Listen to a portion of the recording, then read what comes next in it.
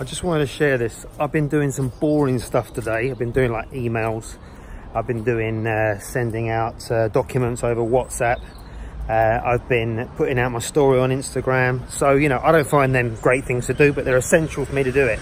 And I think this is the whole point of it. A lot of artists, they think about marketing. They think about these processes. They think about connecting with prospects. They think about even getting hold of their collectors and showing them new work and that sort of thing, but they leave it to the gallery. It doesn't work. So I'm in West London. I've never always been here.